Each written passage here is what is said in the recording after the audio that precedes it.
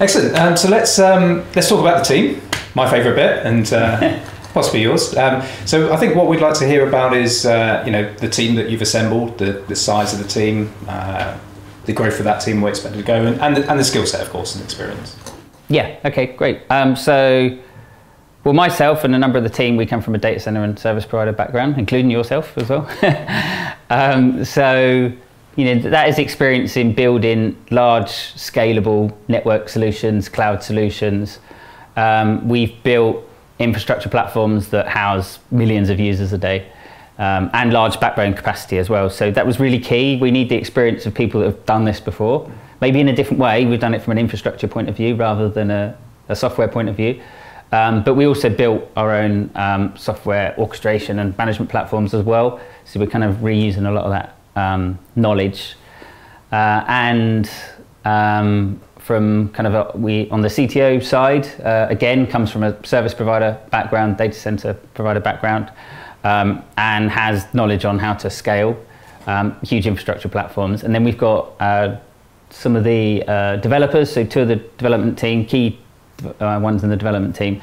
They, on the architect side, they come from a big data background, analyzing huge amounts of network data, information, scalable information. So it's key that everyone in the team's got, either an infrastructure background, a blockchain background, or a scaling background, really. And then we have data scientists who work on a lot of the economics side of things, how we scale, how we capture data, what we do with that data, so that we can scale efficiently on the platform. And we have a management team, and the management team have experience in fintech, scale-up businesses as well. So they've done through scaled SaaS companies as well, which is really important.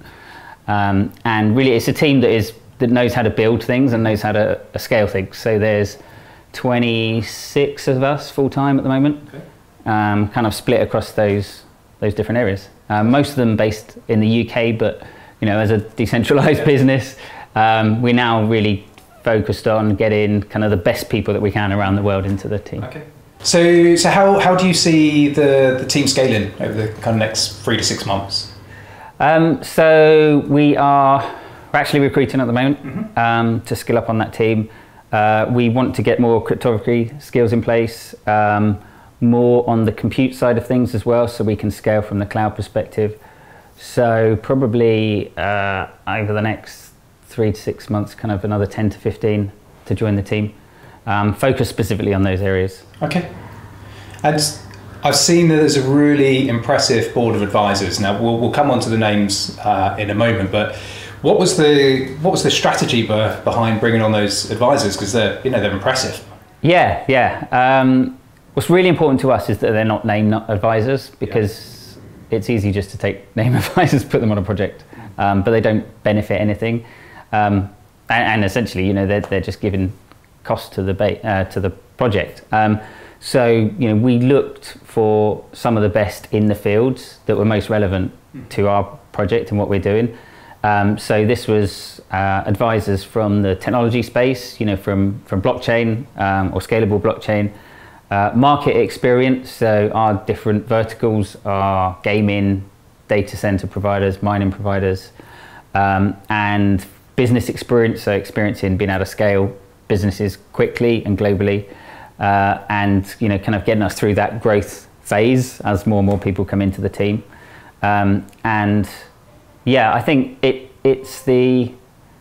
shows the quality of the project, and what we're building, that these advisors came on board, because they wouldn't put their name to it otherwise.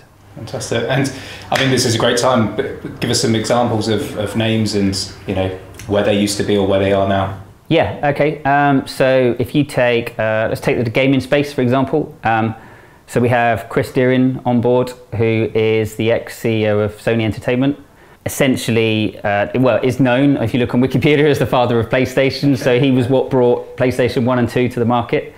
And gaming, you'll be seeing things coming out about us working on consoles in the future, to give you an idea. And we're working with him and other big gaming platforms, because games machines have high-end CPU, GPU, same with consoles. and it's huge amounts of global infrastructure that is already sitting there. Also, we're working with things like Craig Fletcher, who used to run Multiplay, which was kind of the UK's largest gaming platform, so that we can get adoption and get it right for those audiences. If you go on the blockchain side, we've got people like Jörg Groskowitz, who he is the director for blockchain for AMD. You know, and we work very closely with AMD, both on the blockchain side and on the hardware encryption side. You know, that's really key, because we think AMD as a technology is probably the best technology that's out there, that's able to do some of these things that we're bringing to market. You've then got people like Sean Lee, who ran, well, actually runs Fortmatic, which you'll see kind of, if you have a Ethereum wallet or address, you know, it's kind of a more modern version of MetaMask. Okay. Has huge experience, comes from a Docker background as well, so he sold his last business to Docker. So we've got a lot of technology experience, a blockchain experience there.